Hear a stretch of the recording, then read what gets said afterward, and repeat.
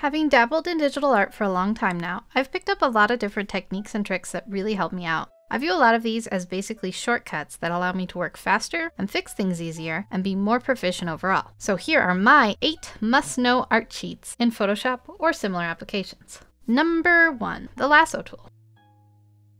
The lasso tool is incredibly useful, starting with the sketching phase that allows you to manipulate the sketch in a time-saving manner. That means you don't have to constantly erase and redraw, to editing the finalized drawing/painting.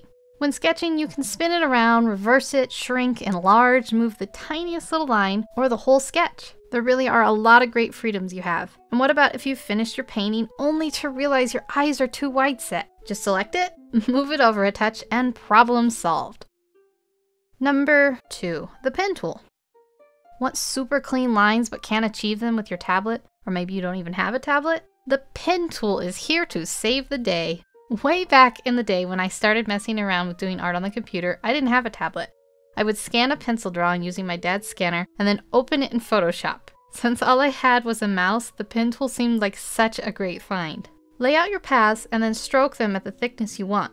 You can also use the pen tool to select areas and fill them with color. Even to this day, these techniques have shaped how I do digital illustrations. And in fact, with the age of smartphones and people taking pictures instead of scanning their work into the computer, it might just come in very handy. Number 3, Miss AG's patented duplicate clipping mask select feather fix. It's not actually patented. I use this technique a lot when painting. This goes along with the lasso and transform warp ability. If you've ever watched my Let's Paint videos, you've seen me go through this process. I duplicate the layer to work on, make that duplicate layer a clipping mask. This prevents it from being all fuzzy or opaque if there are soft edges or transparencies. Select the area you want to move or warp with the lasso. Feather the edges about 10 pixels depending on your document size to prevent hard, ugly edges showing, and simply move it around or warp it the way you want. It's that easy, super time saver, and one of my favorite techniques. Number 4, layers. It might seem obvious, but layers are a big difference between digital and traditional art. You can use them from anything from adjustments, having objects that are manipulated outside of the main layer art. Like this hand, I can move it however I want without it affecting the face. And as a personal favorite, you can duplicate the layer you're currently working on and then mess around with the new layer all you want without worry of ruining it. If you do ruin it, no harm. You just delete it, pretend it didn't happen. This allows for more boldness and inventiveness that you might have been a little hesitant to try with a one-copy only traditional art, worried about wrecking all the hard work you've already done. You can even duplicate it multiple times, try different things out, and see which version you like best. Number 5, brush/layer modes. While it's possible to change your levels to manipulate the contrast of your work, or go into curves or hue, saturation to tweak the colors, sometimes you just want to have a little more control over exactly the part you want to change. Herein lies the beauty of the brush modes. Say for instance you want to add some brightness to one side of a face, change your brush mode to color dodge, and change a few brush settings, and bam, super easy! It can also be used to give eyes some reflective light, or give things like gems a colorful glow. Multiply is great for going in and adding shadows to a piece, if used sparingly. I also use it for things like giving people blushes in my illustrations, or drawing shadows into the eyes. An overlay is if you want to mix a few color hues into your work in very specific areas without opaquely painting over it and losing details. I also often use an overlay layer on top of my illustrations, and paintings is a style choice just to give it a little more interest in color variation. Number 6, flip canvas. This is another small but very effective technique, and it's another benefit that digital art has that traditional doesn't. Although maybe you could try a mirror.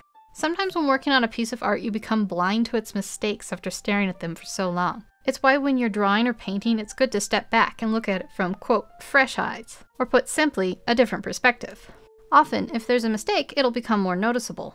While you can step back from your computer, or even size your document down to get a new view of your work, simply flipping the canvas can achieve this too. You'd be surprised by how many mistakes become obvious. Number 7, actions. This one isn't so much an art hack as it is a task hack. I use this a lot to make coloring my digital illustrations super fast and easy. For example, something I do over and over again is making a selection in the lines of the illustration with the magic wand, but since I don't want any of those weird white jagged spaces between the line and the color, I expand the selection a little so the color will sit comfortably behind the lines. But that means I have to actually fill the color on a separate layer underneath the lines, so I have to click on that layer to select it. Then I can finally fill with color I want. Doing all those menu selects really adds up time-wise. But with the actions, I just have to select the section I want with the magic wand, hit the function key with my pre-programmed actions, and I am all ready to just fill that color and move on. That's just one example of the many things you can program your actions to do. Number 8, liquify. And we have finally reached the most universally loved tool for digital artists of all kinds. The liquify filter is kind of like dark magic in the way that, if used correctly, it's a powerful tool to help artists, but it's also the thing used to manipulate fashion photos, something that people unfamiliar with this technique might not spot and be fooled by. But don't hold that against the liquify filter. It can really be a true friend if you let it. Have a digital painting riddled with annoying errors? Liquify can help. Want to reshape your nose in your drawing? Liquify can help. Want to change your jawline? Liquify can help. Want to make a cheek bulge out more? Or how about shrink it in some? Well, you get the idea. It really is a fast and easy way to manipulate your art, and it can accomplish so many different things. So there are my computer art tips and tricks. Got any art hacks you like to do on your computer? Let me know about them in the comments. And if you have any questions about these techniques, feel free to ask. Have a great day, take care, and I will see you in the next video.